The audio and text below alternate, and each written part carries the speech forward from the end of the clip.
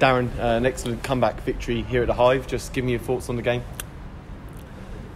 Listen, we've won, and that's the most important thing. And it's crucial on the back of the two results we've had on the road lately. We've played better and lost, and it was windy and rainy and scrappy and horrible. But we've shown good character to win a game of football. What it showed me today is, we are low on confidence after the two defeats that we've had, and that showed in our play. A little bit of nervousness, a little bit of frustration in our play, but to come back and win the game in any game, is good character, and I'm really pleased for the boys. Obviously, you mentioned that some of the play was slightly low on confidence, but how much can this victory really boost the boys' confidence going into a busy Christmas period? Well, it's about winning football matches, isn't it? I'm aware of the job that we're in, and it's about winning games. And like I say, we've certainly played better than we have today. But what the pluses I'll take from the game, we had several opportunities. Probably didn't work the keeper as much as we should have done with the final third play that we had.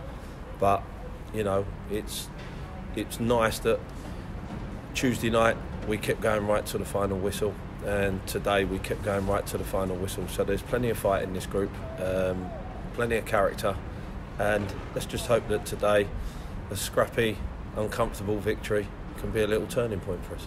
Mauro Valletti seems to be getting in all the right positions throughout the game, so how pleased are you for him to get the winning goal?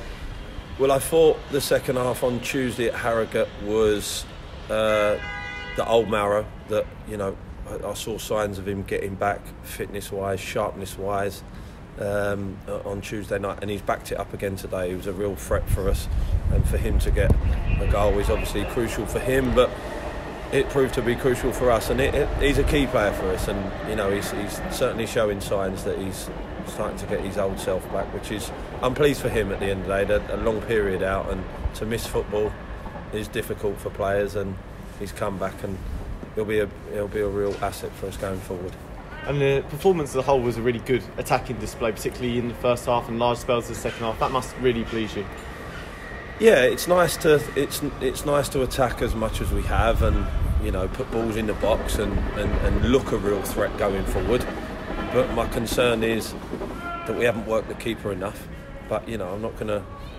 While the lads have just come off the back of two defeats and they've won a game, I'm going to praise them for what they've achieved today, which is 3 points. So I'm not getting carried away, but some of our play was good, some of our attacking play was good, and we looked to threat.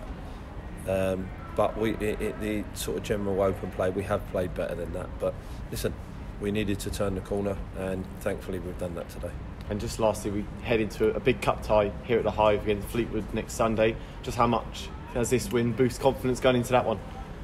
Listen, my feelings on FA Cup football. We made a little bit of a name for ourselves last season, and we've started the journey again this season with the victory over Potters Bar, and we welcome Fleetwood here next week.